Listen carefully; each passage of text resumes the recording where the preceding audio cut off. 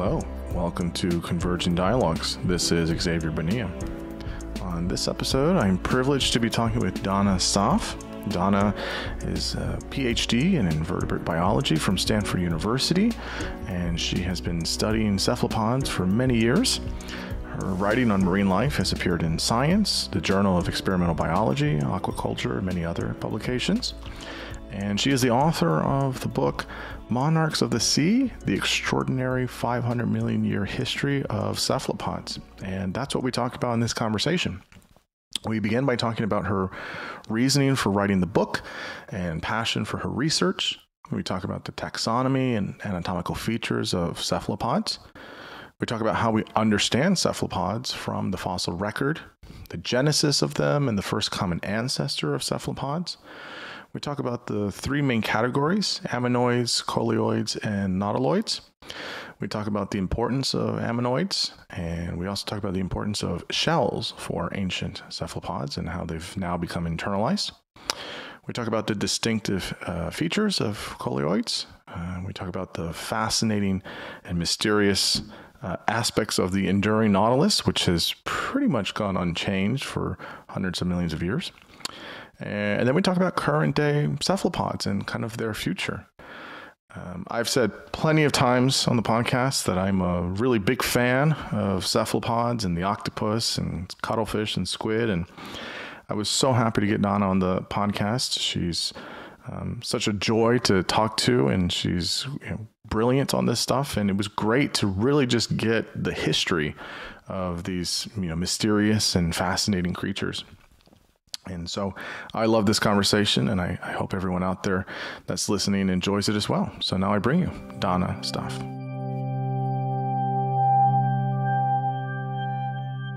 I'm here with Danna Staaf. Danna, how's it going? It's going pretty well, thank you. Oh, thanks so much for coming on the podcast. I read your book and I loved it, and I'm super excited to talk to you about it. It is Monarchs of the Sea, the extraordinary 500 million year history of cephalopods. So tell us why you decided to write a book on the history of cephalopods, and just tell us who you are and what you do and all that wonderful stuff. I have been a cephalopod nut since early childhood, when I fell in love with octopuses at the Monterey Bay Aquarium, and went home, pestered my parents until they helped me figure out how to keep a pet octopus. It's much smaller than the one that I had seen at the aquarium, but still very exciting. And I became the girl with the pet octopus at school, and I ended up going on to do a PhD in cephalopod biology. I worked on squid instead of octopuses. I had broadened my affections somewhat. And then by the time I finished graduate school and I had done this, my doctoral dissertation on the reproduction of and the early life history, so like the babies of this really cool species of squid, Humboldt squid, I felt like I knew a lot about cephalopods generally, about octopuses, squid, cuttlefish.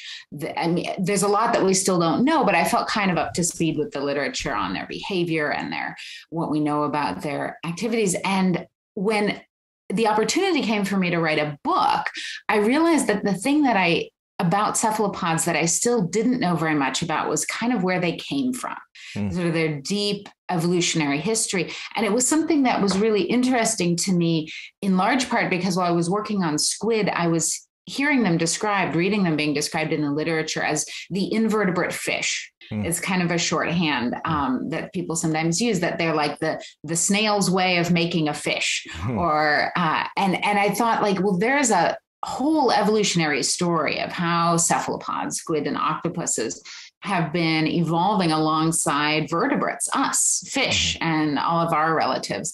And I wanted to get into it. It was something I didn't know much about. And so it was a really cool opportunity for me to call up a bunch of paleontologists, people who had been working in this field, digging up fossils, and say, okay, tell me what you know, what's out there. And it was like, it was kind of like falling in love all over again, meeting all of the history. Yeah, no, that's wonderful. And I got to say, writing history of the planet or different stages. I mean, 500 million years is a long ass time. It's not 4 billion years, but goodness, it's a long time. It's a long time to cover. It's a lot of periods to cover. And you do it super well. I remember recently I just talked to Henry G, and he just wrote a book called A Very Short History of Life on Earth. And he's basically like a history of the planet. It just goes like, 4 point whatever billion years. And what does he say? He gives us an additional, billion to just see where it all ends. And, he talks about where it's like the shift from water to land. That's such a hard period in our history. We don't really know all of the answers of how that happened. We don't have all of the fossils for the intermediary species, on and on and on and on. So cephalopods are definitely around to that part of our history as well. And so it's just interesting how the shelled component, and then the chambers, and then how they get to how we know them today. So it'll be fun to get into all of that. So I guess the first question I have about cephalopods is taxonomy. Now, for some people, this might sound super boring or whatever, but I think it's actually super important. Taxonomy questions are important for a lot of different things, and I definitely think they are for cephalopods. So cephalopods are the group, yeah, and so we have nautiloids, coleoids, and ammonoids, right? So what is the current taxonomy for cephalopods, and what is our historic taxonomy, and what are some of the differences therein? I think it's a great place to start, because it was something that I had to wrestle with early on in writing the book, is how am I going to talk about the different groups of cephalopods? Because if you don't, that's kind of what taxonomy is that at first glance, it doesn't seem as exciting as behavior or what the animals are doing. But if you don't have if you don't agree on the words for what you're talking about, you don't know if you're talking about the same things. And so that was why, even though the terms are a little bit obscure, I settled on using these three terms: ammonoid, coleoid, and nautiloid, because cephalopods really did go in three very distinct directions early on.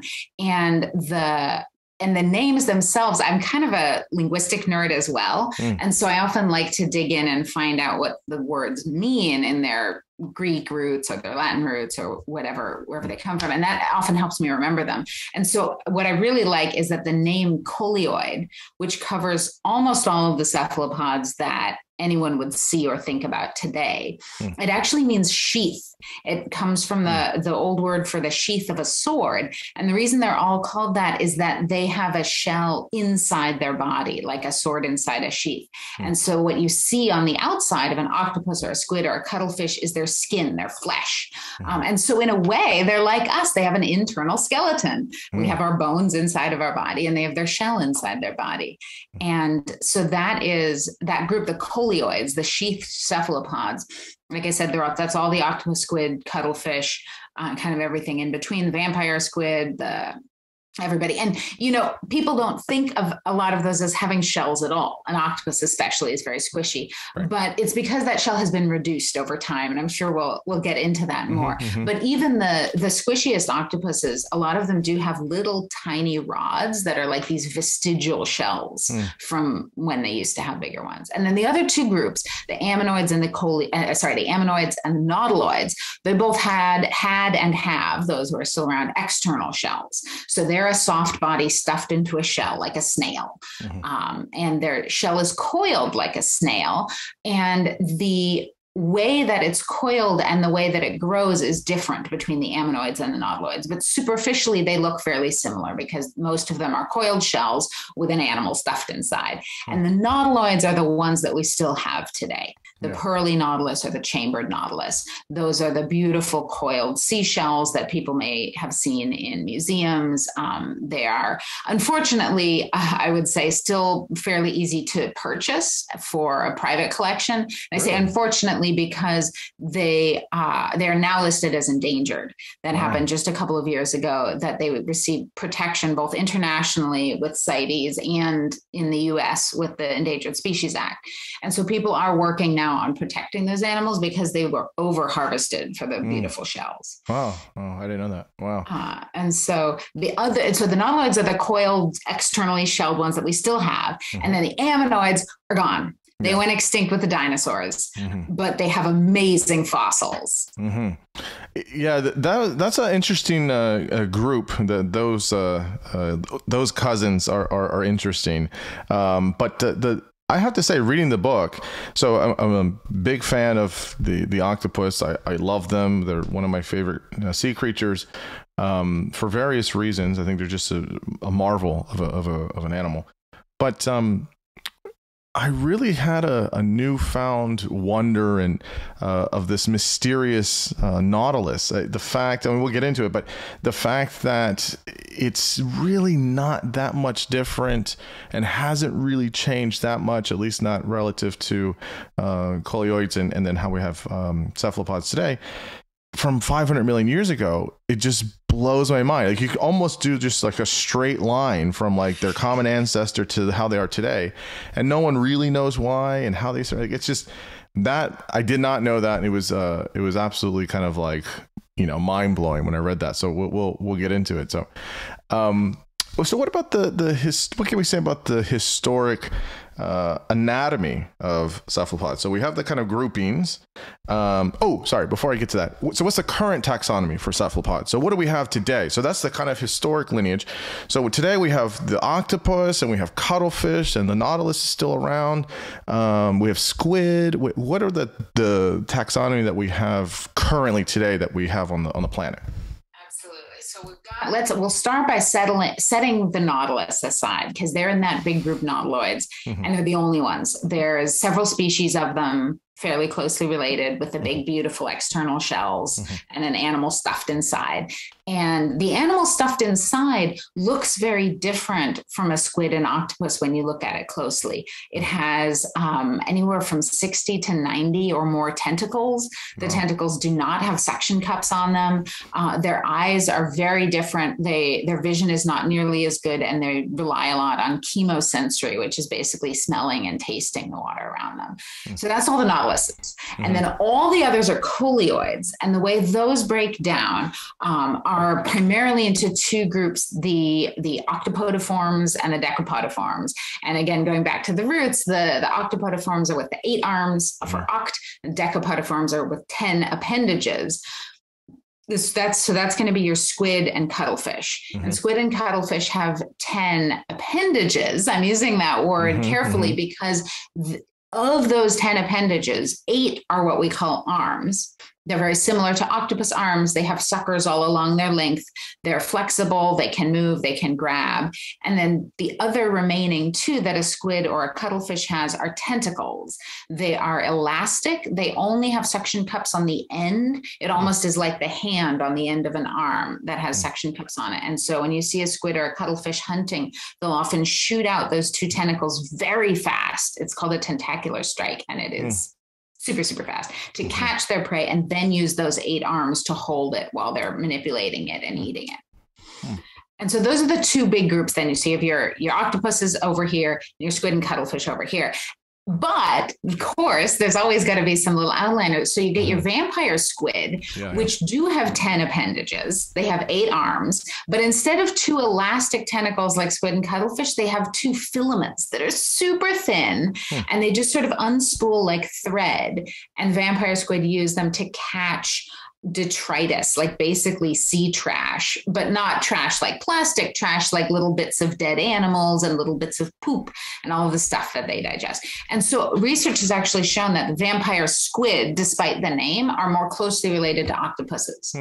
They're actually in the same group as the 8-armed octopuses.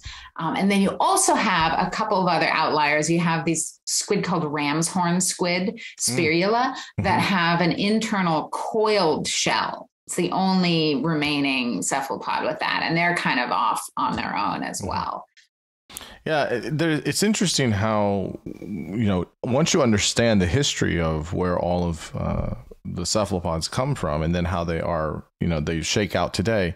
It's interesting when you follow that history, because there's a big part in the book where you talk about the ammonoids, and like they had a big part of that history, and now they're just gone. They don't exist. But then you have someone like the nautilus, which is still hanging around. So it's just very interesting how as the planet changed and environment changed, the evolution of this group of animals is continuously evolving over time. So it's very fascinating. Okay, so the anatomy. So you were kind of getting into that anyway. So you were talking about how they have the appendages, and then some have 8, and then some have the 8 plus 2. What are the other things we can say about the historic anatomy of the cephalopods? So many of them having shells initially, and now they don't, or it's internalized. And then their current anatomy, such as you already mentioned, the number of tentacles, shells, ones that have shells, ones that don't, or they've been internalized, the jet propulsion, etc. So a little bit more about the anatomy. Yeah, that's great. So the really frustrating thing, I mean, it's almost humorous at that point, is we do not have clear soft body fossils of most cephalopods. So ammonoids especially, and nautiloids that lived inside these substantial shells, we cannot say for sure how many arms they had. And it's such a basic question, and it's so frustrating. So even though new fossils are being discovered, and even within the last year, a new soft body fossil of an ammonoid was discovered. And the theory is that it was, usually we think the reason we don't find the soft parts is that they get eaten. Either the animal is caught and preyed upon and eaten, and then the shell is all that's preserved, or even if it dies of a disease, of senescence, of something else, it would fall to the seafloor, and microbes and scavengers would eat the soft parts. And so we end up with just the shells preserved. But there was this case just in the last year of the soft body of an ammonoid preserved in fossil form, and it was thought that it had maybe been pulled out of its shell by a predator, but then the predator didn't eat it all, and it fell to the seafloor and was somehow buried quickly enough to be preserved. And the paleontologists were able to look at internal organs and the attachment sites of muscles to the shell, and there were no arms. They had all been eaten. So it was almost comical. Like the biggest question that I think most of us have is, how many arms did they have and what did they look like? And it's still so difficult to answer. But one of the really cool things that paleontologists can do is make very good extrapolations based on what we know about other things. And so, for example, we have really good evidence that it's an ancestral state, meaning it's something that goes way, way back in the cephalopod lineage, to have 10 equal arms. Because we see that even in the development of a nautilus, when you look at a baby nautilus growing in the egg, it starts off with 10 equal arm buds, and it's only later in development that those divide into having the many arms. And so the current best hypothesis is that the ammonoids and the early nautiloids, before the ones that we see today, probably all had 10 equal arms.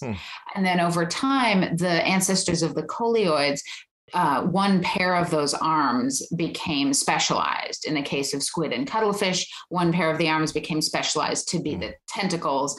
In the case of the vampire squid and the octopuses, one pair of arms, a different pair of arms, actually, because you can track them through development, a different pair of arms became specialized to become the filaments in vampire squid and to disappear in octopuses. So octopuses evolved from ancestors that had 10 arms. And so that's why that's our best guess, is that if we don't have any reason to believe anything else, we would think that a fossil cephalopod probably had 10 equal arms. And they would have had a funnel for jet propulsion, which is something that all cephalopods have today. And so again, we can kind of extrapolate, because we still have nautiluses, and we know that the ancestor of nautiluses and the ancestor of squid and octopuses goes way back. Like, they separated hundreds of millions of years ago. And so if they have something in common, it's very likely that that goes back to the ancestor. So the idea of this siphon that the animal uses to swim by jet propulsion is probably universal to the cephalopods. And in a lot of the fossils, you can even see a notch in the fossil shell where the siphon would have been. And so we can extrapolate that they're all swimming by filling up their body with water and squirting it out of that siphon, and that propels them in the other direction. Yeah, I think it's, again, interesting how there are many things that align them together, but then you see currently how they've over time evolved into many different ways, even in terms of like the octopus is losing the two arms. I guess one technical question before we get to some of the history is kind of about how we get this stuff, right? How do we understand it? Some people will say like, how do you take 500 million years ago and like make any sense of that? Like, that's like, I mean, people can't even comprehend like 10,000 years ago. So just about like fossils, is a big component of this. There are other pieces too, but how do we for scientists gain information from 500 million years ago and all the way up to current day about the history of cephalopods?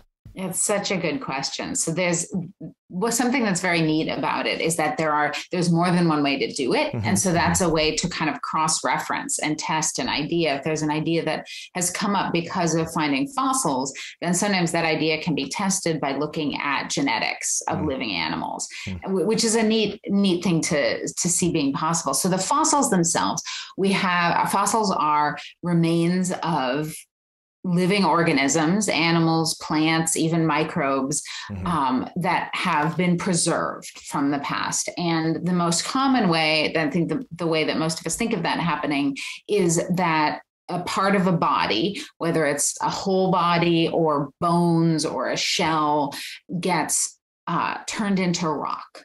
And that can happen in a number of ways. A quick burial, whether it's in a volcanic eruption or burial under sediment at the seafloor, in mud, in tar, and the famous La Brea tar pits, for example. Once it gets buried, then pressure increases on the material, the organic material, which like the tissues, when the bones or the skin gets slowly replaced with minerals. And you end up with a rock in the exact shape and structure and texture of the organic structure. And those can be deformed in various ways. As you can imagine, we know that the earth moves, we have earthquakes, we have uplift and crushing. And so a lot of times fossils will be somewhat fractured, they'll be smooshed, there will be, and paleontologists study this stuff and how it can happen and kind of how you can reconstruct an animal or a plant or something else from the fossil. Poop gets fossilized. It's called a trace fossil. Footprints even get fossilized. And so fossils are a huge source of information. And one of the things that was really neat that I learned while working on this book is that we kind of think, at least I kind of thought of digging up fossils as a technology that hasn't changed very much. For hundreds of years, for longer, thousands of years, we've been able to dig in the dirt and find fossils. But actually, recent technological advances make it possible to see things in fossils that we've never been able to see before. So I was talking to researchers who've put fossil cephalopod shells through a CAT scan, basically, the same kind of scanner that gets used for medical scanning to image the inside of a human's body to find out what's going on. You can put fossils through those, and the computed tomography, this sort of imaging through the fossil, can find things in the fossil that you wouldn't have been able to see otherwise, or you wouldn't have been able to find without destroying the fossil. And so this one researcher, Isabel Cruta, was able to look inside fossil ammonoids and find their mouth parts. Wow. And by looking at the shape of their tongues that they had inside their mouths, and even like little remains of food that were on them, she was able to identify that what they were feeding on, which was plankton. And so she concluded that these particular species were in the water hunting little bits of plankton out. Wow. So there's a lot of cool ways to look at fossils. And then on top of that, there's genetic studies, which allows you to look back in time by comparing animals like a nautilus and an octopus whose genomes diverge. It means they have genes in their bodies that are determining how they grow. And the differences between them have accumulated over those 500 million years, or however long it was since they were last together. And so by looking at the differences and using what we know about how changes accumulate, we can make guesses about how long ago they diverged, how many changes have accumulated in animals that are more closely related and animals that are further apart, and also grouping them. And that was part of how it was recognized that vampire squid and octopuses actually shared a common ancestor much more recently than vampire squid and other squid. No, yeah, that's great. I like the way you explain it. I feel like sometimes people kind of skip over that part, and it's not necessarily something that needs to be belabored, but I do think it's something that is important to kind of recall and say, wait a minute, for a healthy amount of skepticism that people have out there. So, well, how do we get all this stuff? How do we know all this? So I think that's wonderful. A good question to ask. Explain. Yeah, it's great how you explain it. I appreciate that. So, okay, so let's go to the genesis, right? So there was a time where there was, well, I don't want to say it quite this way, but there was a time where there were not cephalopods on the planet, and then there were, and not exactly in this kind of, one day to the next, but yes, but of sorts. So in terms of common ancestor, so kind of one of the first, if you will, how do you, set the first common ancestor for all cephalopods? It was the Adam or Eve, however you want to describe it, right? And and what makes it distinct enough in its evolutionary tree to say, okay, this is a new species of animal. This is, obviously there's going to be other, we're all connected, obviously, in the in the family tree of life. But what was the kind of first common ancestor for cephalopods, and how do we get there from the kind of sponges to then shelled animals, and then leading into that first common ancestor?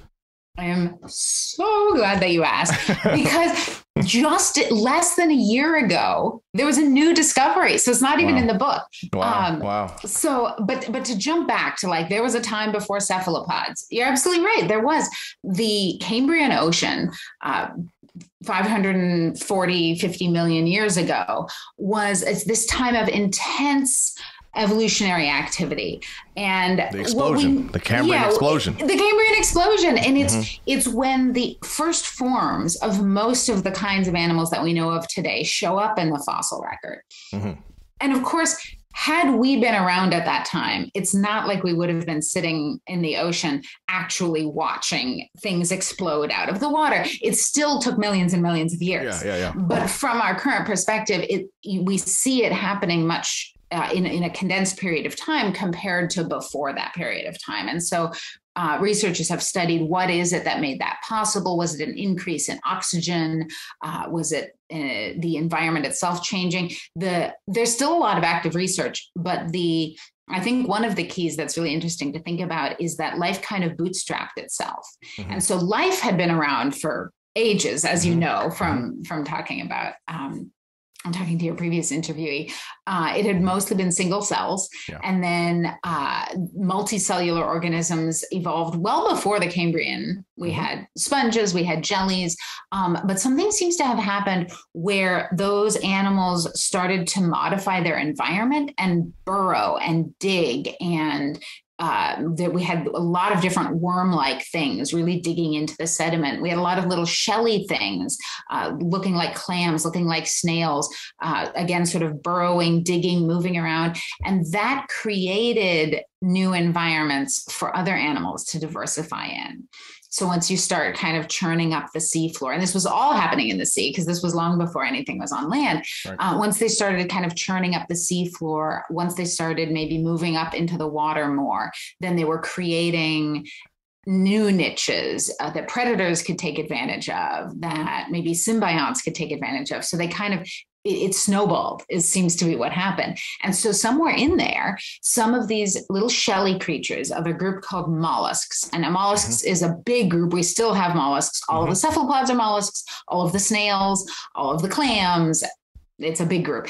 So some mollusks showed up, and then some of them in their shells started to grow chambers, which means that they would grow a shell and the body would be in the shell. And then they would grow kind of a layer, a wall inside the shell, sealing off part of it.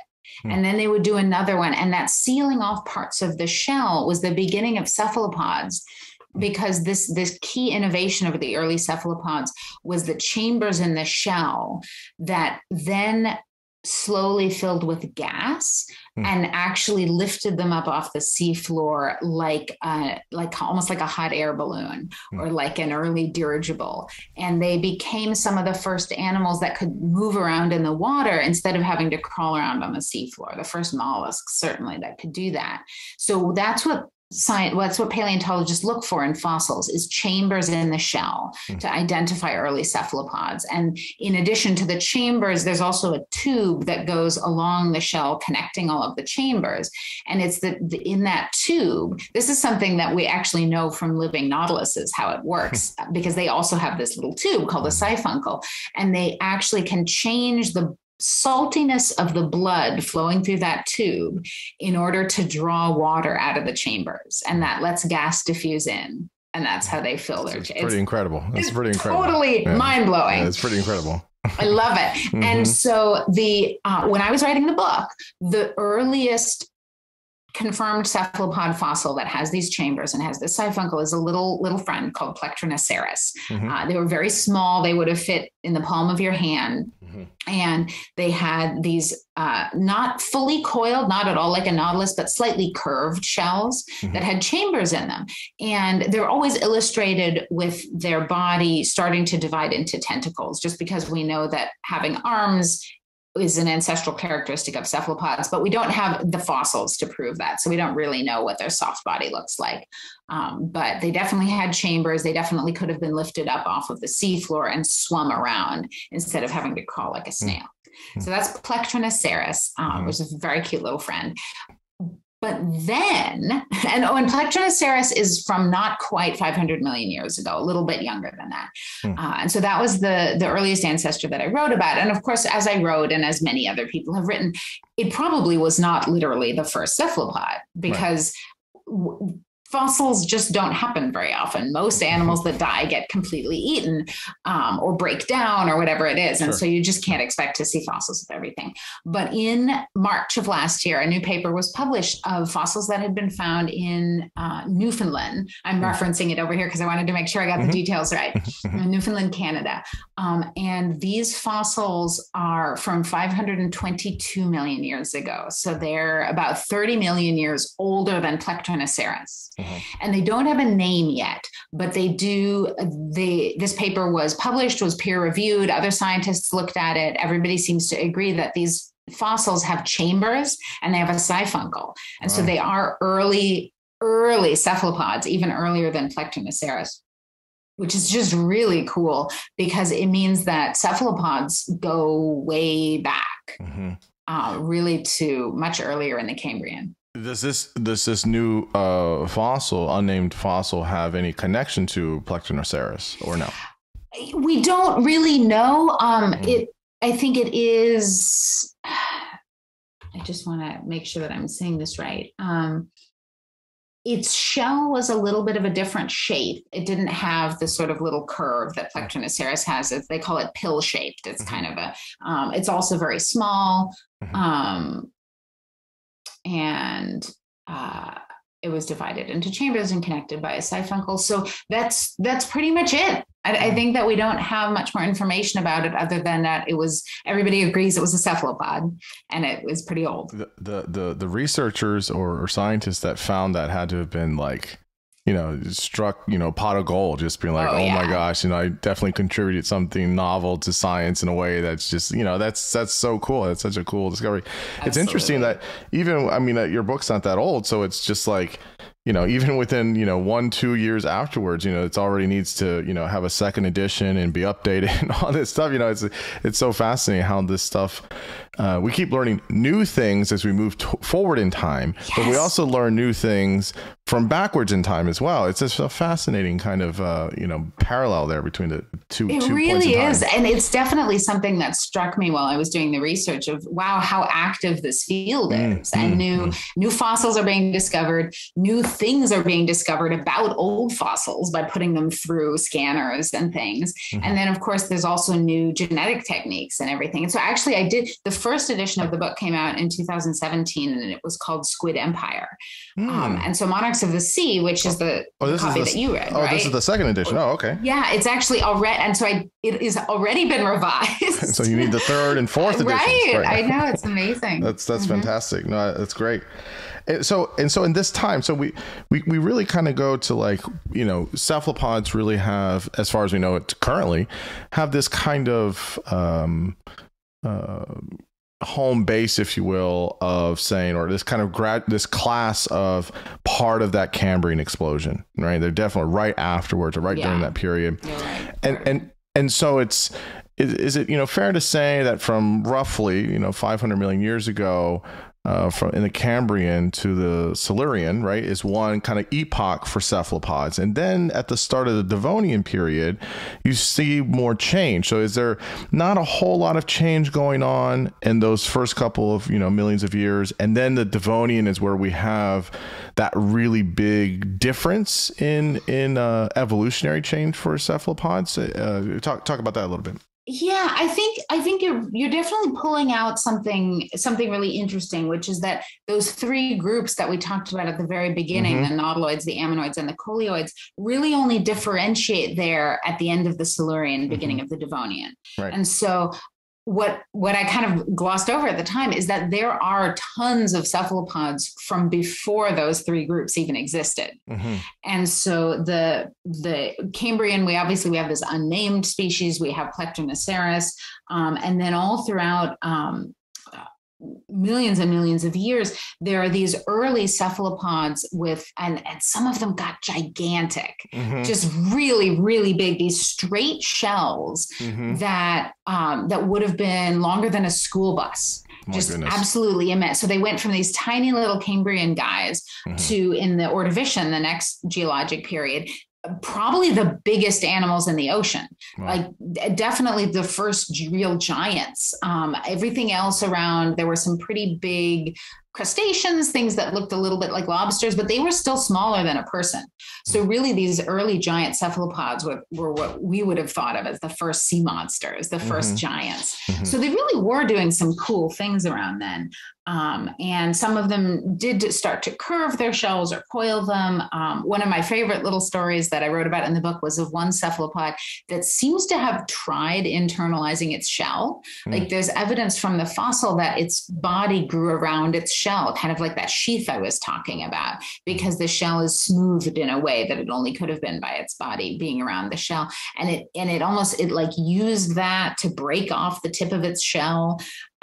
And try to be a little bit more streamlined. But it was an experiment that doesn't seem to have worked out. There weren't any descendants of that we know of. So it was kind of an era of the cephalopods being very abundant, very prolific, but also very different, and kind of starting down a lot of roads that became dead ends, as far as we can tell. And then we have, at the end of the Silurian, beginning of the Devonian, these three new branches of the nautiloids and the ammonoids and the coleoids that we'll see diversify tremendously throughout the next period of their history, really. Yeah, I guess the only reason I make that distinction is that aside from the ammonoids, even though they have died off and they're not around, or there's not that lineage is around, they were a huge group and were around for a really long time, all the way to the Cretaceous. But then with the coleoids and obviously like the nautiloids, some version of it, or with the nautilus, is pretty much the same. They survived. They went through. So from the first, Cambrian to Silurian, there's a bunch of branching off, but then they all kind of died off, and they didn't make it too far. But it sounds like from right around that Devonian is where there's still versions from that kind of common ancestor that are what we know today. I guess that was the kind of major distinction that seems to really. It's like, why did they stick from that period as opposed to previously? And I would imagine, you have, Pangea that comes into play, and Rodinia before that. And so you have all of the earth, changing, the oceans, and then we get to land, and then all this stuff in the atmosphere and climate. So would be my suspicion. But do you have any ideas about why there was a lot of expansion, they didn't live that long and died off, and then at that certain point towards the Devonian, we still have versions of that from that period? Right. Well, I guess I would point out that they did live a really long time. We're talking like millions and millions and millions of years. I think that what changed over the ocean that was really relevant to cephalopods during that time was less of the physical environment, although you're right that was the continents were changing, the ocean was changing, climate was changing, but more of the biological environment. So the animals they were sharing the ocean with, as they started out being the only giants in the sea. And then over time, our ancestors, vertebrates, evolved into fish, and those fish got really big too. And so it was really the onset of the fish as I have seen it, that really drove a lot of the change and diversification in cephalopods, because fish, once we developed these big, heavy jaws, were able to attack and crush the shells of cephalopods. And so the shell itself became less of an absolute protection. And those fish were competing for the same prey. The fish and the cephalopods are both predators, both going after prey. And the fish were going to be faster until the cephalopods evolved some way to handle that, because a cephalopod with a long, straight shell has a lot of trouble maneuvering. It's not a very convenient thing to be swimming with. And if you're the only big predator around, it doesn't matter.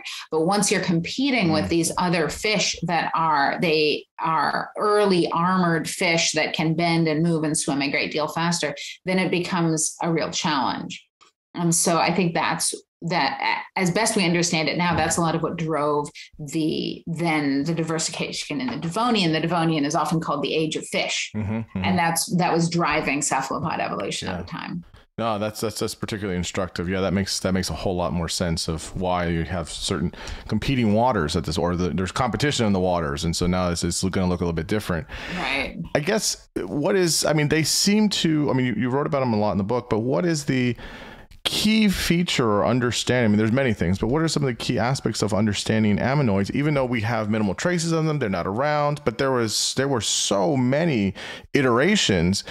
In terms of if you're taking in the annals of cephalopod history, what was their contribution that was so tremendous for much of their evolutionary history? That's a great question. And ammonoids are fun, because even though I talked about the sort of frustrating lack of any enough arms to count the arms fossilized, not a lot of soft parts fossilized, their shells are super abundant. Ammonoid shells are some of the most abundant fossils all around the world. They are so abundant and so diverse. There are big ones and little ones and spiny ones and smooth ones and tightly coiled ones and loosely coiled ones, and just like anything you can imagine, really. They're so abundant and so diverse that paleontologists have used them for a very long time, as little as markers, basically, as clocks. So if you dig into layers of sediment, you can identify you'll find ammonites everywhere. And based on where you are and which ones you find, you know how old the rocks are. Yeah, cool. And so they are actually just, for a long time, paleontologists and geologists mostly just used them for that purpose. They had names. They knew if you see this ammonite wherever you are in the world in this rock stratum, you know how old it is. It compares to these rock strata in other parts of the world. And it actually took paleontologists a while to get to a point where they were like, wait, these are not just convenient stamps telling us what time it is. They're actually leftovers of animals, just like dinosaur bones and just like so many other fossils. And to get really interested in what those animals would have been doing and how they would have been living. So the interesting thing for paleontologists for a long time was just how abundant and easy to find they were, and easy to identify based on their shells. But then from the point of view of they were alive and what were they doing, they would have been a really important part of the ecosystem, because there were so many of them and they were all different sizes. They would have been probably very connected in a food web. So they would have been most likely generalist predators, eating whatever they could catch, probably scavenging dead things, eating small crustaceans, fish, crabs, almost certainly eating each other, because all cephalopods today will happily eat each other if they can. Right. And so they would have been eating everything, kind of gathering energy from wherever they could get it, and then also being prey to anything large enough to catch them, to larger fish, to larger cephalopods, to the marine reptiles. Once those came along, the ichthyosaurs and plesiosaurs were eating tons of ammonoids. There's just like so much evidence of the ammonoids being devoured by all of these things. And they seem to have been able to survive all this predation in part by having a really fast life cycle and quick turnover, which is something that we'll probably talk about with squids and octopuses today. Yeah. I think the octopus has only lived 2.5 years usually. Is that right? A lot of them less. It depends on the species, but many species are 1 year or less. Yeah. Which is absolutely interesting to think about. A very complicated creature just is here and they're gone. It's wild. I guess the aspect I want, was a few things here is about the shell. So I want to kind of go back to anatomy now that we're here kind of in this Mesozoic period, right? Which is, obviously from the Permian, which is kind of that whole great dying, and then you have the Triassic and then the Jurassic, which is where the dinosaurs are. But what is it? I feel like some people listening may think about like squid, cuttlefish, octopus, and they just think about how they are today. But my understanding, as I was reading the book and other stuff I've read, is they're kind of they're very shelled at this point in time. Or for some of the ammonoids, it almost looks like it's like in the middle part. There's like half of their body internally is outside, and then the other half is shelled, is at least what it looks like. So what was the shell is super important, right? It's important because they all come from mollusks, and then they have all of this evolution with having the shell. And as we'll see later, that the shell starts to become internalized, or they lose the shell. So what was this, I guess, during the Mesozoic period for the ammonoids, but then for the still the minimally changing nautilus or whatever, and then for the coleoids, what was the importance for the shell? Was it just for protection? I mean, if they're getting eaten by reptilian creatures, couldn't have been too protective, but was it just for some protection for some predators? Obviously you're talking about the wide diversity, so we can know which periods, but what can we understand about all of that and its kind of use for these animals? And the last point I'll ask is the Westermann's morphospace, which you talk about, and some of the behavioral ecology we might be able to deduce from those hypotheses. Yes. Well, I have to, before I forget, when I talked to Kathleen Ritterbusch, she named Westermann morphospace. She corrected my pronunciation because it's Westermann. Westermann, excuse me. Yes. Yes. German biologist. And that's how that's pronounced. But we'll get to that in a moment, because I wanted to hit the salient point about these shells, which was what made them so awesome when they evolved in the Cambrian, continued, and for Nautilus continues to be really key. It's buoyancy. It's the fact that these animals can control the amount of gas in their shell to make them perfectly neutrally buoyant, which means that wherever they are underwater, they don't have to expend any energy to stay there. If they were positively buoyant, then the shell would be bringing them up to the surface, and they would have to fight that if they wanted to stay down. And if they were negatively buoyant, they would be sinking, and they'd have to be fighting that to stay up. And the shell, by being able to control exactly the ratio of gas and liquid in the chambers, keeps them neutrally buoyant. So they don't have to expend any energy to stay at a given level in the water column. And the reason that's such a powerful thing, I mean, it was important for fish as well. They evolved something called a swim bladder.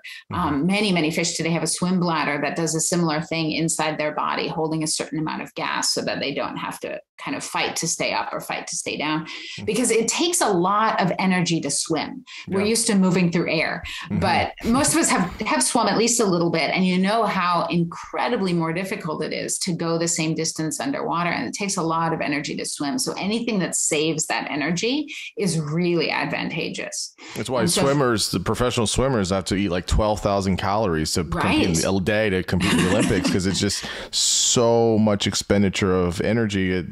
We're using our whole entire bodies to just try and navigate through water. So so they don't. So this buoyancy helps them not waste energy, which for all or for most living organisms on the planet, that's really the thing. How much energy are we putting out and putting in and all that stuff? So they've figured out a way, or they've evolved a way with their shell to create this kind of buoyancy, so they're not expending as much energy when they're just in water. Yeah, exactly. And I mean, if you've ever gone scuba diving, buoyancy is one of the hardest things to learn, especially if you're in cold water and you need a thick wetsuit and the wetsuit is buoyant. So you need to add more weight. It's just like such a game. Yeah. And so this is where the chambers come into play because of how much the gas, how many chambers do they have, or is it different? And is they it the add gas chambers as they grow.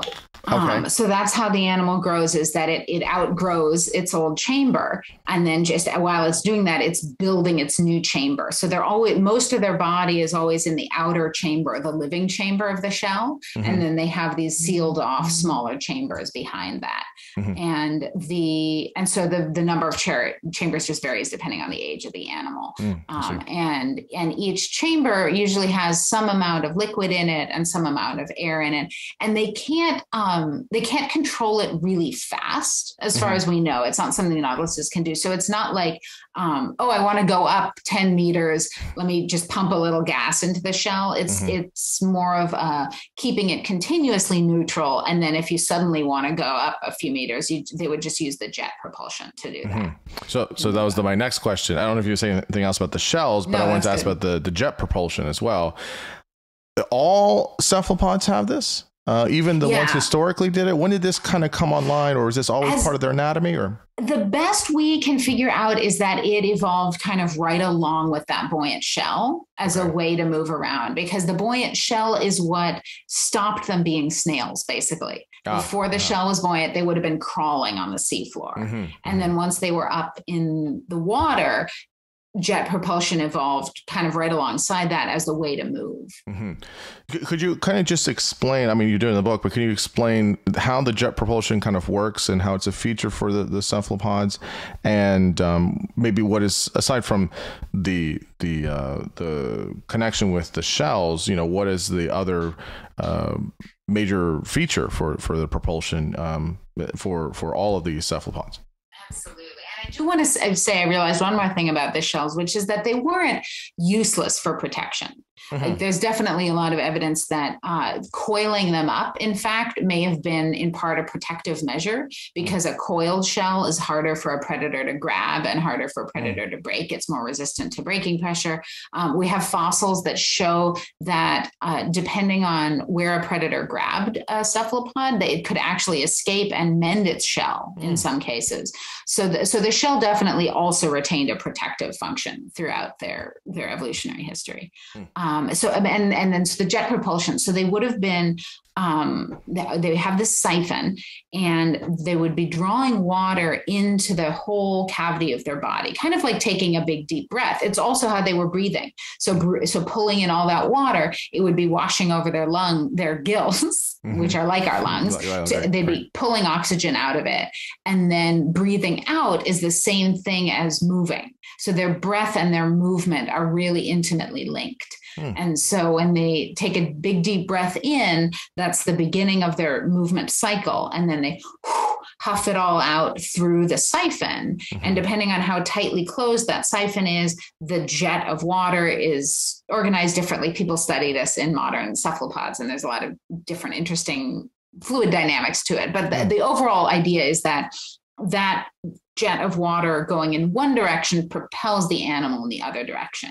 And it's the same way that a jet engine works on an airplane, or if you were in space with very little friction around you, you could do the same thing with breathing. If you were just to breathe out a bunch of air in one direction, it would propel you in the opposite direction. Is this, I mean, underwater now, with kind of just fast forwarding to current day, I mean, they can move quite fast. I mean, very fast. I mean, that's what's such the marvel of it, is like, you don't see a lot of animals in such a, almost like a sprint where it just moves super fast. Is that something that it was always that way? Or, is there differences between the kind of internalized shells they have now versus when they had externalized shells for the jet propulsion? How did it look different as far as? It seems like one of the side effects, or one of the maybe even driving factors of internalizing the shell and bringing it inside, was really unlocking the full potential of jet propulsion. Because once the body, the mantle, is free to fully expand, sand, there's no shell constricting it, then that allows this, it's called hyperinflation that squid do, where they fill their body up super full and squirt it out. And that's how they do these really powerful escape jets to get away from predators super, super fast. And it's unlikely that any of the shelled cephalopods, any of the ammonoids or nautiloids were ever able to go that fast because they always would have had the shape, the hard shell constricting how much they could inflate the mantle.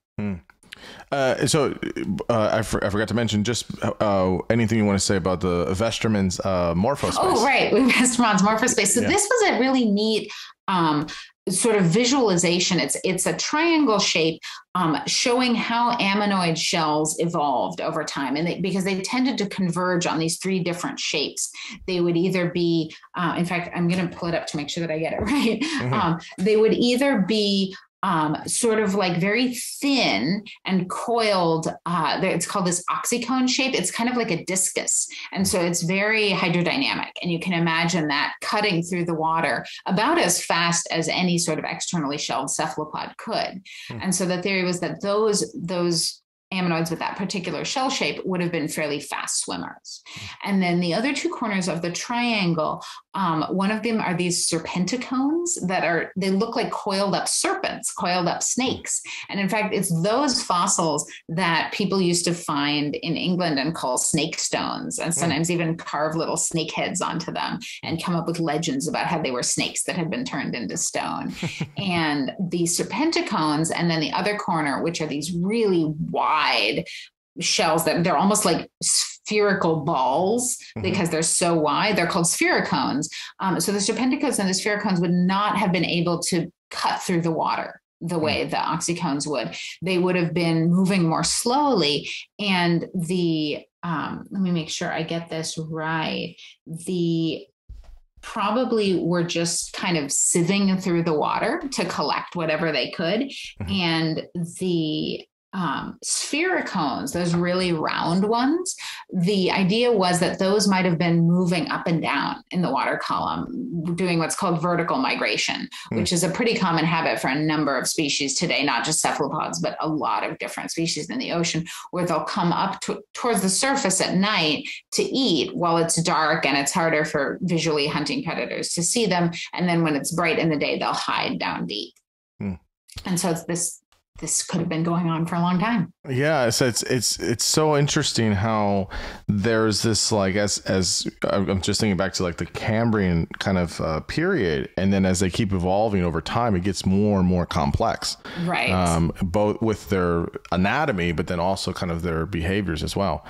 So I guess kind of slowly moving to, I guess you could, I'm going to say modern, but slowly what we understand is the kind of like first steps for how we understand the cephalopods today is the coleoids, right? And so they seem to be the precursor to modern cephalopods.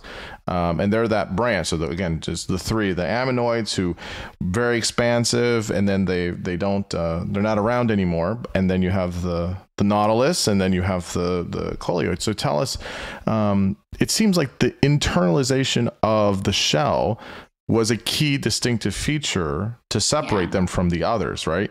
And so what can we make about why that happened? Was there an adaptive functioning from the Carboniferous period to the end Cretaceous, or what's going on with the internalization of the shell? That's a really good question. I think there's still a lot of uncertainty about how that transition happened and what the selective pressures were that were driving it. But it's very likely related to vertebrates also diversifying during that time, and cephalopods facing them as both predators and competitors. And so anything that made a cephalopod a more streamlined, efficient swimmer, or better able to escape predators there's going to be a lot of selective pressure for that. And putting their shell inside their body helped with both of those things. It would have made them more streamlined swimmers, even though at first the shell would have still filled a lot of their body, because at first the shell would have retained all those chambers, and it would have been a fairly solid. I always want to call it heavy. I mean, it wouldn't have been heavy in the sense of making them sink, because it was it still had gas inside, but just very substantial. And so you wouldn't yet have anything like an octopus that could squeeze into hiding spaces. But what they could evolve as soon as their skin was on the outside was that amazing camouflage that they're known for today. And although we don't have fossils that can tell us when camouflage evolved, it does seem like there would have been a strong selective pressure for that as soon as it was possible, because it would have been hiding them from their vertebrate predators and helping them to sneak up on their prey as well. Aside from the fish or vertebrates being kind of coming onto the scene, how much of the environment and the planet's changing environment? So, I mean, Carboniferous period is, I mean, a huge period for the environment, at least as it was kind of going to land, and then all the way up to the Cretaceous. So what is there anything we can say about how that significantly impacted their evolution as well, or a lot of unknowns there?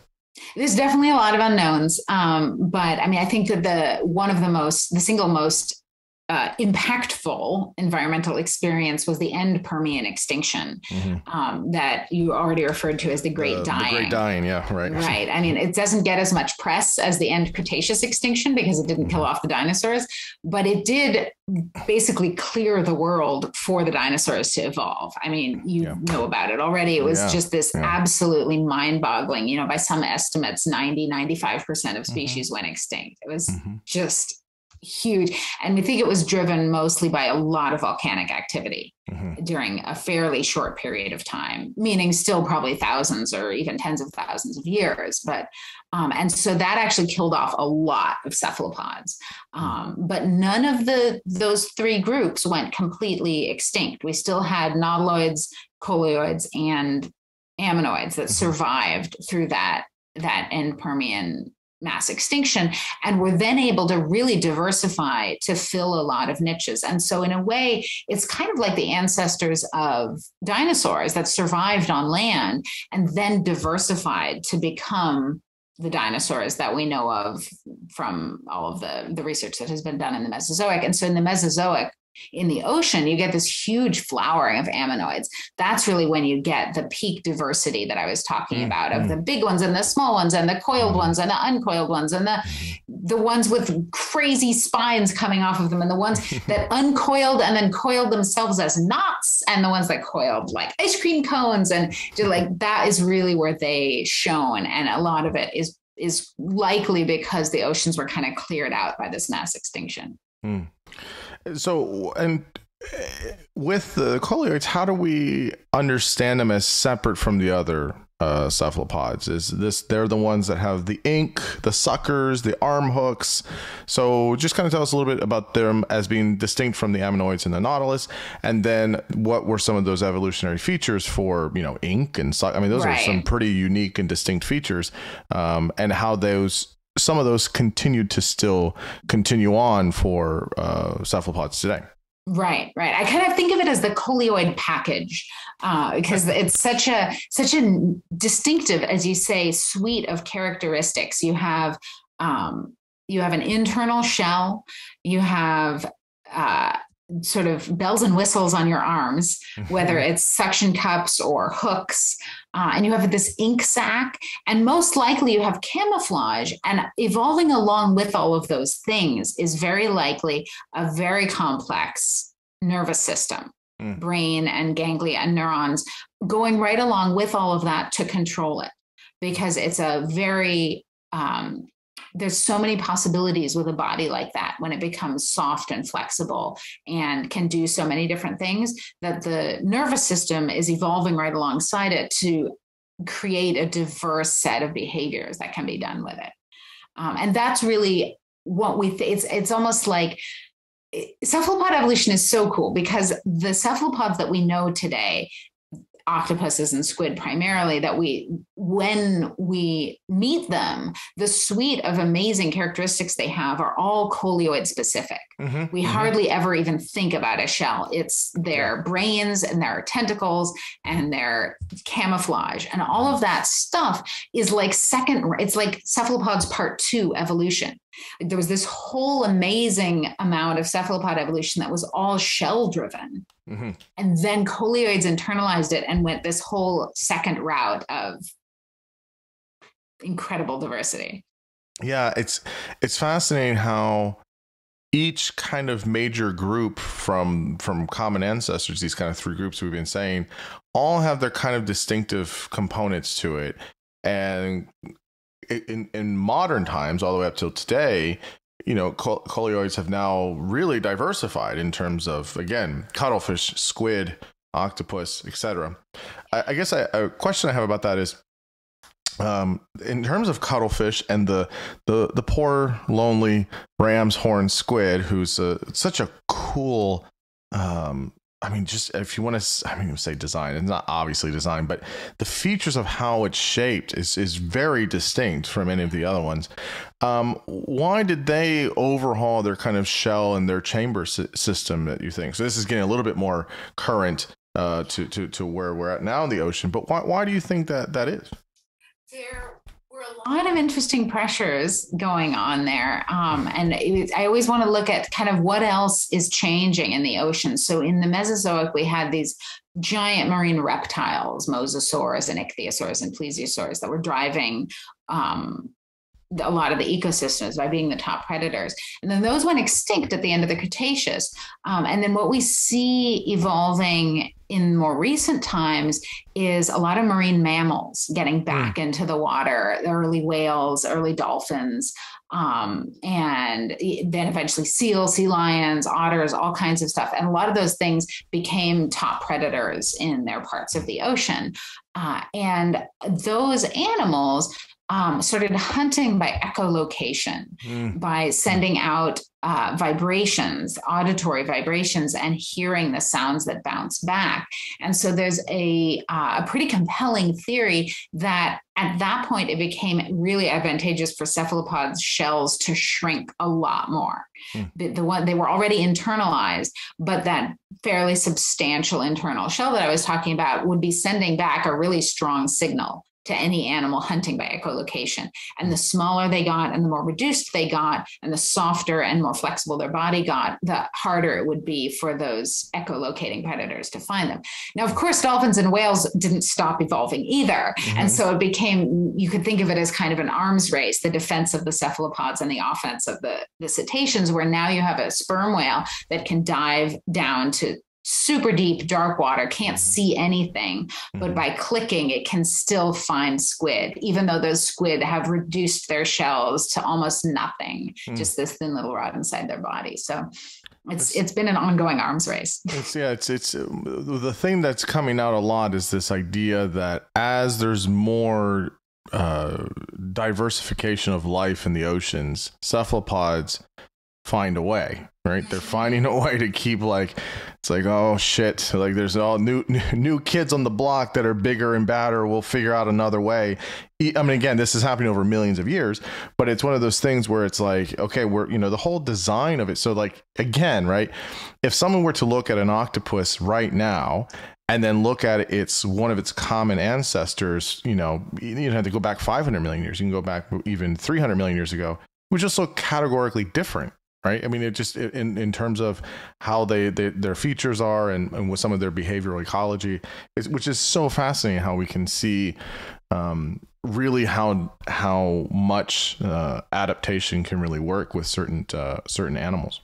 Absolutely. It's definitely one of the most compelling things about cephalopods is that they seem to have a body plan, a set of genes, a whatever it all is that is very flexible. And can continually reinvent itself. And it's very cool. Yeah. On the octopuses, right, is they have these kind of vestiges of, you talked about in the book, of the pen.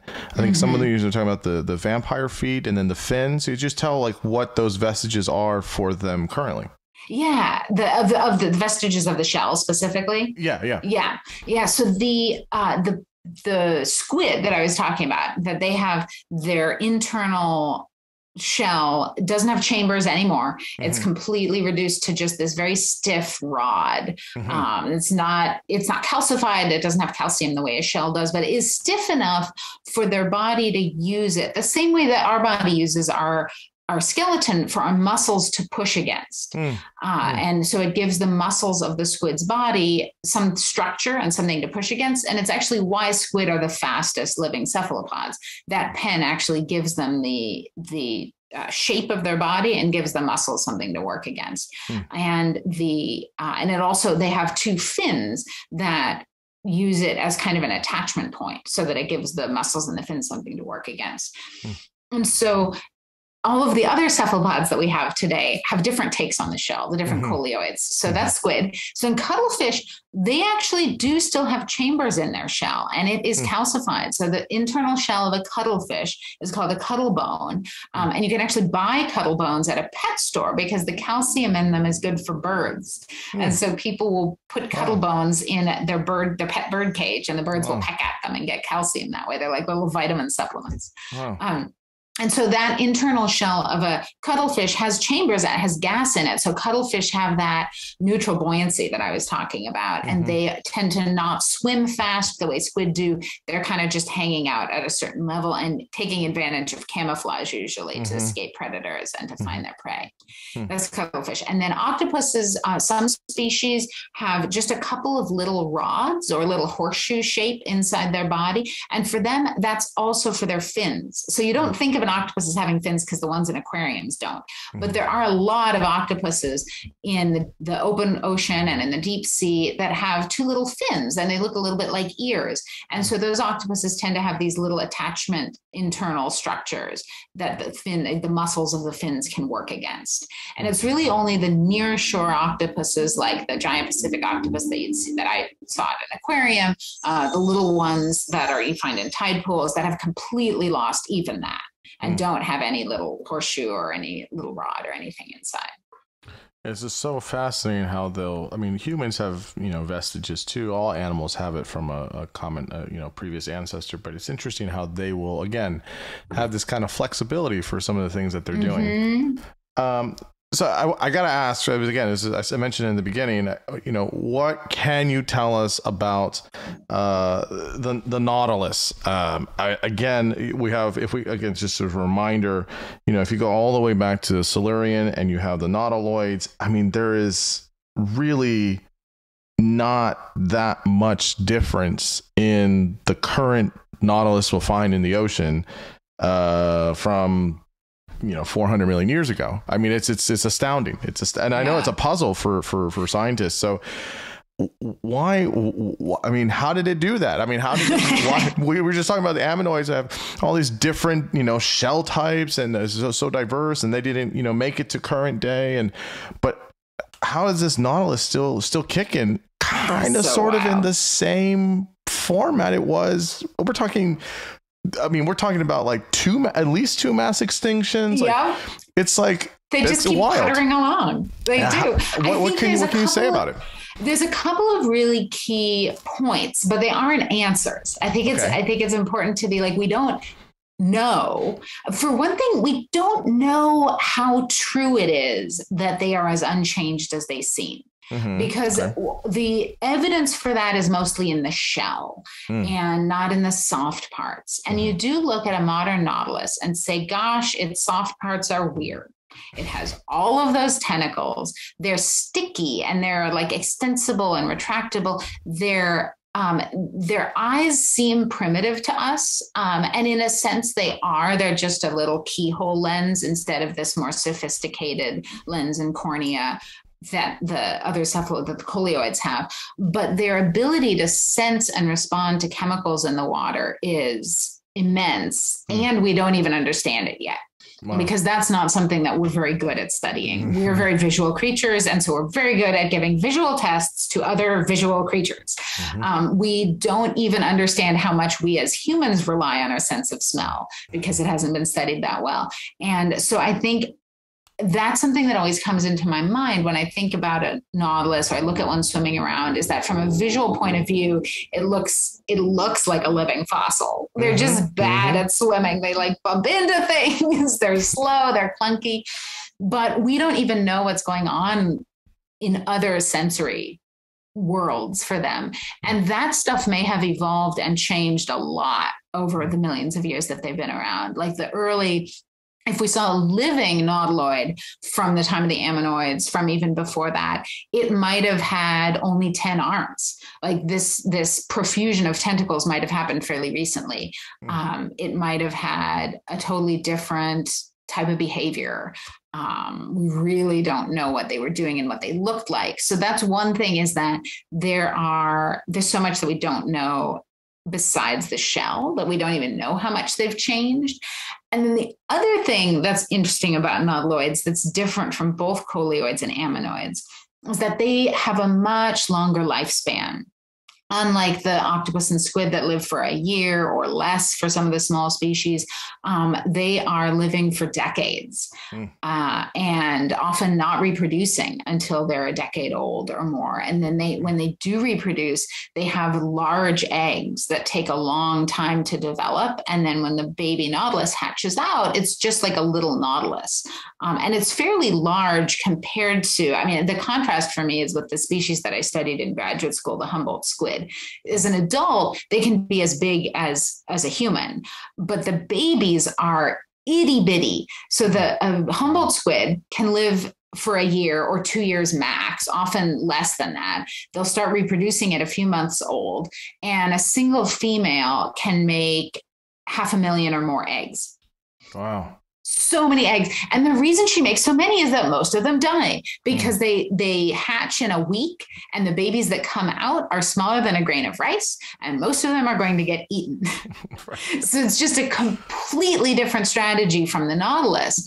And it's quite possible that there's something about that long-lived strategy with big eggs that develop slowly that has allowed the nautilus to weather mass extinctions in a way that ammonoids were clearly not able to at the end of the Cretaceous. But then interestingly, it then makes them more vulnerable now, because that's the kind of life strategy that doesn't do well with overfishing, with overharvesting. Yeah. Well, it's interesting because the nautilus it's literally marching to the beat of its own drums. Like, I'm going to do it on my time. Don't care what's going on around me on the planet, on the oceans, and it's still around. And so the mystery and all the unknowns is kind of what makes it cool, but it does kind of look like this is like a time capsule. Like, this thing is just like kind of floating around in the ocean since hundreds of millions of years ago. It's a fascinating creature. Yeah. And so I guess the question is two questions kind of getting there. I've kind of asked this in different points, but what was the impact of the environment in the Cenozoic period, right? So this is kind of moving closer and closer now to modern day, on the evolution of cephalopods, right? Is it the changing temperature in the planet, in the oceans, and or how much of, you kind of mentioned earlier, different whales. So the baleen and the toothed whales and all the differences that they started coming on, these massive creatures, or other animals that were co-evolving. How did the cephalopods co-evolve with them in the Cenozoic period? Well, there's some evidence that cephalopods and a number of fish did this interesting movement from more deep water, open water, towards nearshore environments as coral reefs proliferated, as kelp-driven ecosystems, like here where I live in California, off the coast of North America, and then South America, we have big kelp forests. And as those ecosystems and rocky reefs proliferated, both fish and cephalopods diversified into those niches and became these interesting nearshore animals that would swim around rocks, hide under rocks, lay their eggs on kelp or on coral, and kind of explore those environments as they became more abundant due to changing current patterns and upwelling and things like that.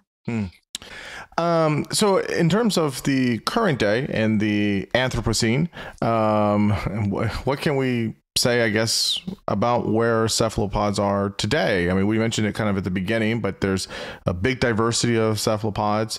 How many do we know of, and how many are we still finding out currently in our current age? Yeah, if I remember right, I think the current species count is somewhere around 700 or 800 species. Wow. And definitely new ones have been discovered probably at least every year. And just thinking about the last year, there's a deep sea octopus called the ghost octopus. Was discovered. Octopus adorabilis as well was another recent species. And so in one sense, there's a lot of them, hundreds of species, but it's a lot fewer than all of the fish out there, for example, or all of the insects or anything. So it is a really distinctive group. And for how few species they're incredibly abundant. A lot of species of squid in particular are hugely abundant. And species that we don't necessarily think about very much are supporting other species that we do. Like I mentioned, the sperm whales hunting squid. Squid is almost all that sperm whales eat, and they have to eat hundreds and hundreds of squid. And so in a week or even in a day, I think the calculations are. And so if you do a calculation of how many squid have to be in the ocean to support the predators that we know are eating them, it's kind of mind-boggling. And then, of course, there's also all the squid that people are eating, because catching and fishing squid and octopuses has been something that people have been doing ever since we lived near the ocean. And a lot of those fisheries are growing as other fisheries become less available. As people have overfished other species, they've turned to squid and octopuses more and more. And so some of those fisheries are considered fairly sustainable because they're species that have this massive turnover, the short lifespan and lots of babies. That tends to be a more sustainable fishery than something like a nautilus that has a long lifespan and not very many babies. And so although the number of species is small compared to some other groups, the actual number of individuals is quite astonishingly large. Well, I was going to ask about that. I mean, do you have a strong opinion about those, about, catching them and consuming them, and any ethics around that? I mean, it's a big question, but, just your very, brief answer or kind of reaction to thoughts about people that, eat them or how we continue to catch them. It's a complex question, because I personally am a vegetarian and have never eaten cephalopods or any other animal. But I've also met and worked with a lot of fishing people, fishers in different countries and different places. And I think that there's a lot to be said for fishing as a way of life that's really important to a lot of people, and subsistence and feeding the world. I definitely have concerns about octopus aquaculture specifically. There are people working on trying to keep them in captivity to raise them for food, saying, like, okay, well, that's better than fishing them out of the wild. And I understand where that's coming from, but octopuses are predators, which means that if you are raising them in captivity, you have to be feeding them other animals. And in general, that is not sustainable, because if you're feeding them fish, well, that's fish that people could be eating. And so I think that in terms of sustainability and ethically feeding the growing population, going more towards kelp-based aquaculture and plant-based stuff as much as possible tends to be a more sustainable route for sure. Yeah, no, I definitely agree with you. I have two final questions here. Again, just briefly, what do you make of some of the more popularity with octopuses, cognitive abilities, their intelligence, maybe consciousness, socialization? Again, we could spend another, an hour and a half, 2 hours on Easily. that stuff. But just kind of, what are your kind of fresh thoughts on some of that stuff? I think it's so cool. I mean, honestly, it's what captured me first about them was seeing an animal that seemed to be looking back at me. And then as soon as I started reading about them and reading that everybody feels that way pretty much, and it's led to all these studies of what is intelligence and what is consciousness. And I think that's really one of the most interesting things about sharing our planet with cephalopods is that they really stretch us to imagine what it's like to be something very different that still makes observations and integrates experiences and makes decisions and has memory and plays. I mean, these are things that have been studied and identified, has personality. And yet they're so, the last time we had a common ancestor with them was so long ago. So what does that mean? I mean, I think that it really makes us stretch our definitions. And also I think in an ideal world, it enhances our sense of kinship with the rest of the world. Yeah, I agree. The last question I'll ask is, kind of a future oriented one. So, they've been on the planet, cephalopods have been on the planet for a long, long, long time. And what do you suspect is their future, especially considering many of the negative effects of climate change? Obviously bleaching of the coral reefs, acidification of the ocean, many other factors. Where do they've been going at it on the planet for a long time, surviving many different types of extinctions. And so what do you think is kind of the future for them, as much as you can look into your crystal ball and see what it is for them? It's hard to say, right? But they do seem, as an overall group, to be very resilient. Yeah. And we've already talked about the ways that they survive previous mass extinctions. There has been evidence that a number of species have actually been growing in abundance over the time that humans have been measuring such things. So really less than 100 years, there's been an increase in abundance in a number of cephalopod species. And the reason is likely because of the impacts humans have had on their competitors and predators. So I talked about fish and whales and dolphins and all of those things that love to eat cephalopods. Well, humans have really reduced the numbers of a lot of those things. Yeah. And in many cases, it seems like cephalopods have benefited from that and been able to take advantage. They also are very flexible with changing climate. And a lot of species, including the Humboldt squid that I studied, have a really flexible life cycle where, depending on the temperatures and the nutritional conditions around them, they can grow slower or faster. They can mature at a much smaller size and just turn over the generations that much more quickly if it seems advantageous. And so they, I definitely don't want to imply that they're not at the level of making conscious decisions based on their environment. It's all just sort of plasticity baked into their physical structures, the way their bodies develop and the way that they interact with the world. And so I certainly expect them to be around for a long time, and would love to come back in a time capsule in a million years and see what they made of themselves. It would be crazy to see how they've continued to evolve their anatomy and shape and all that. Would be very fascinating. So, well, look, this was too much fun. I greatly enjoyed the conversation. Your book is called Monarchs of the Sea, The Extraordinary 500 Million Year History of Cephalopods, which everyone should go and buy. Where can people find your work and find you online and all that good stuff? Sure. Yeah. So the book Monarchs of the Sea should be available wherever fine books are sold, at your favorite local bookseller or on the internet. And I have a website. That's just my name, dannastaaf.com. And I'm on Twitter at Danna Staaf and Instagram, Danna Joy Staaf. I have a pretty distinctive name, so you can just find me by Googling me. Well, look, Danna, really, you were an absolute treat. I just absolutely love talking about this stuff. You're super brilliant, really love your passion, and it really was just a big privilege to talk to you. So I just can't say thanks enough for giving me your time and your energy and your passion. It was so marvelous. It was loads of fun for me too. You're a really fun interviewer and asked some great questions. All right. Thank you. I appreciate it. All right.